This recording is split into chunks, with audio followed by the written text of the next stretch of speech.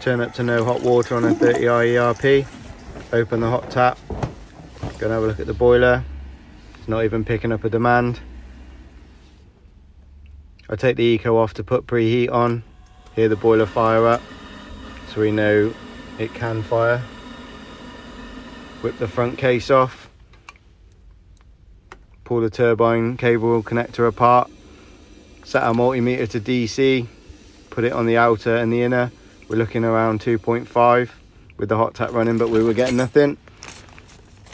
So carrier flow turbine on the van. Isolate the cold water. Open the nut. Pull it all apart. Change the flow adapter at the same time because that's always broken. Put it all back together. Open the hot tap. Boiler's firing. Happy days.